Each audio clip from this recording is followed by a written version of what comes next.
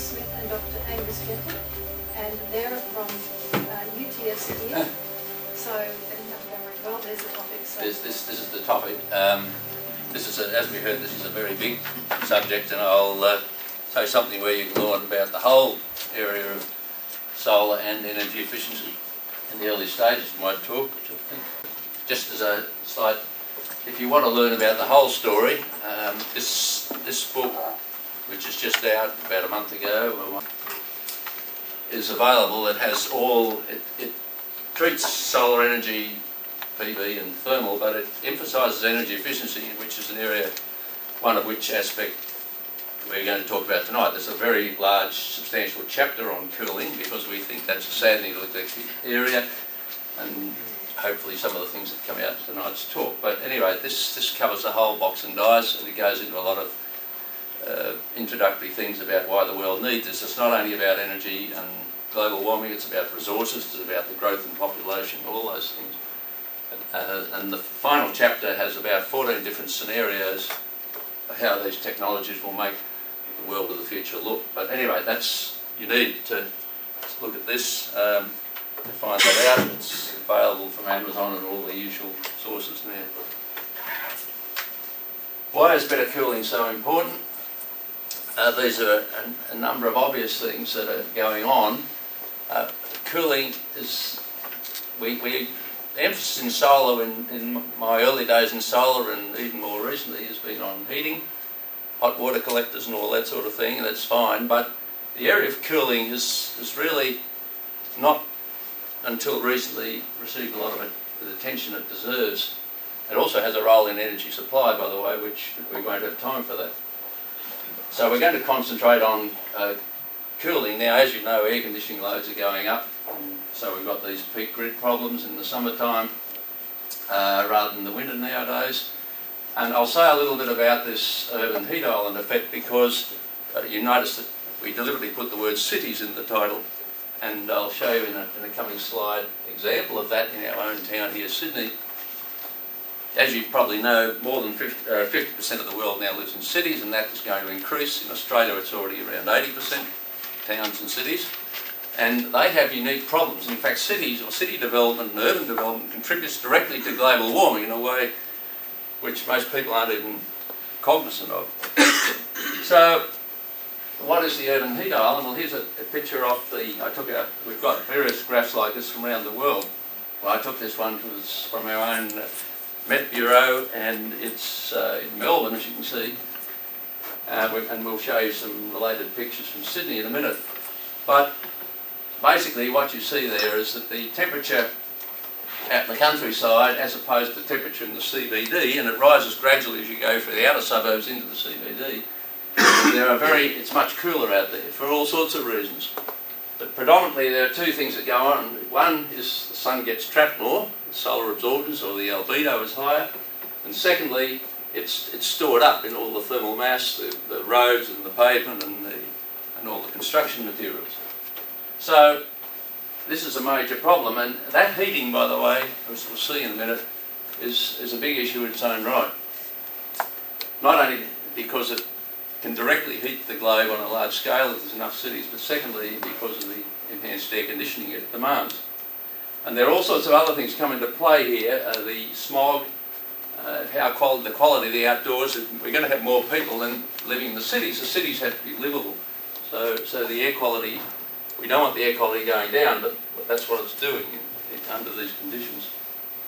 So we're looking at ways of getting rid of that heat without having massive increases in air conditioning loads. Now, Angus is going to talk in more details about some of the work we're doing here in the research and the actual systems we're developing for doing this. But I'm just going to talk simply about the broad concepts behind, so that you can get some fundamental insights, which surprisingly very few people seem to have a full grasp of. So there are two aspects to cooling. It's not just about pumping heat out with a compressor. That's what we're trying to get away from, or minimum. It's about keeping as much of the heat out, which you can do in windows and paints, but particularly on the roof. Now, and so it involves both the solar reflectance, or we use the word albedo, We want that high. And we also want the ability to pump the heat out of the building, and we do that through this, what we call the thermal events. That is the radiation coming off the surface into the sky. The amount of that is governed by, as Angus will go into a bit more detail, and I'll touch on the early stages, is the conditions of the sky, that is the atmosphere above you, play an important role in this, and it varies at various points in Australia and around the world. But we've been working with a couple of companies that do this sort of thing, and we're just busily doing some, looking at the possibilities in Singapore, which are much more reduced because of the high humidity just recently. But on a couple of very big projects up there, the 25,000 square metre rooftop. But the power savings we're finding in buildings in Australia ranging between 30 and 70%. That is the total power used in the building. The air conditioning savings may even be higher than that. Now this was a big surprise, and Angus may touch on some details of why that happened, but it's early days in the research. But we have excellent models for describing the heat going through the roof, and we can, our data is starting to, and Angus has developed some we'll talk about.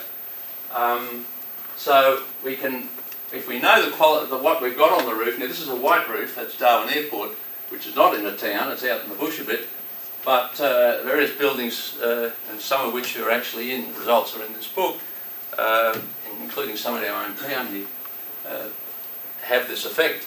Now you can't paint all your houses white, although they do in Greece, but there are other ways, which I'll touch on as well, that you can paint, coat roofs, so as to keep them cool and coloured. That's one of the technology we've worked on.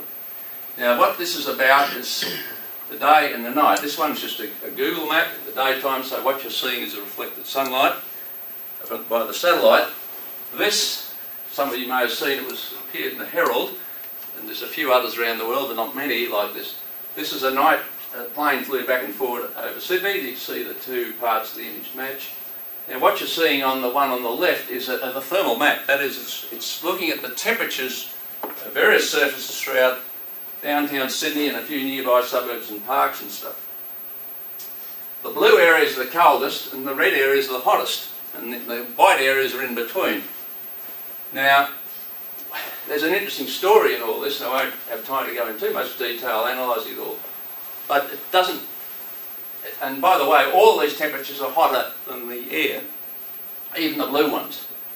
But the temperatures around here are so hot that they're hotter even than the outside air temperature gets to in the rest of the day. And this is in 2, 3 a.m. in the morning. Now, this tells you that there's a problem. This is in the worst time of the year, which is in February, and Angus will say a little bit about the role of humidity and all the incoming radiation. But the important point is you see these areas of white here, down towards the airport, the factories, the warehouse, or mighty warehouse and customs there. There are several factors similar there. These are the lightest, the coldest.